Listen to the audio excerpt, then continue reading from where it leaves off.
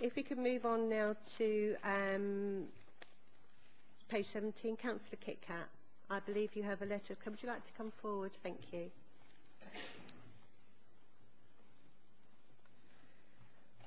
Councillor Kitcat, would you like to take a moment to speak on your letter?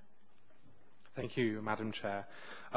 Well, the letter concerns the continued development of the Brighton Centre site, and I warmly welcome the continued activity that is underway there.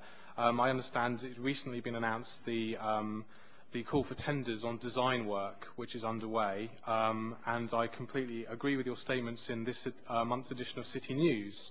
The Brighton Centre redevelopment will be key to jobs, and we certainly want a beautiful, high-specification building.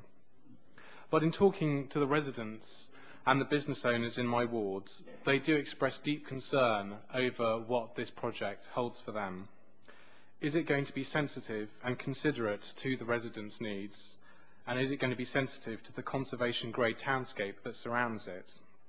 So the letter I've submitted to the Cabinet asks, how can we involve local people and their representatives in the process of developing the plans for this site?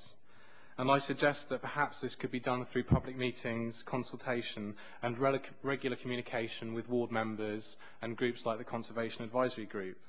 And so really, Madam Chair, I just hope that this letter could be the start of a dialogue to avoid any inappropriate proposals coming before the Planning Committee, and that we can ensure the best outcomes for all, the city overall, the residents and the traders in the area.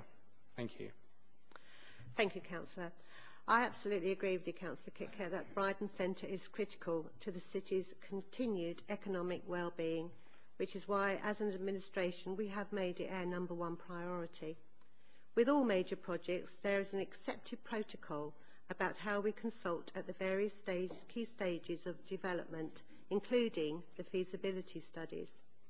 The Council adopted a supplementary planning document for the Brighton Centre in 2004, which was widely consulted upon. This included a long-running exhibition in Churchill Square.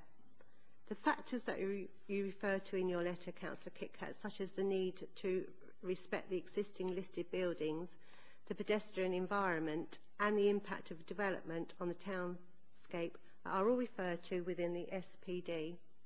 In addition, the Brighton Centre Steering Group will in due course be setting up an advisory consultation panel to work with the developer and council to input into the feasibility stage work.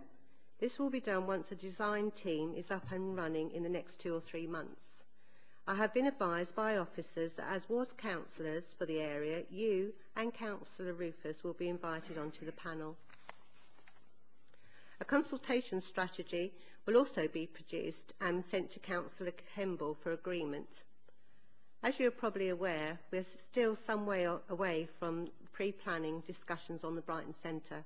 However, I'm confident that the consultation done to date will continue through the pre-planning and formal planning stages, and that we will get a world-class redevelopment that I'm sure everybody in the city really wants. Is there anything you wanted to come back to say, Councillor Kitcat?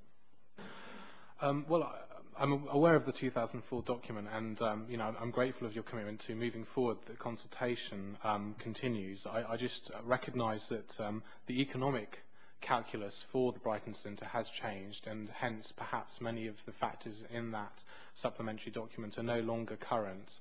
And I do think we need to recognise that not only has the Brighton Centre project changed, but so has the surrounding area in the 5 years since it was published. So I just hope we can recognise that. But I thank you for your commitment, and I look forward to working with you on this project.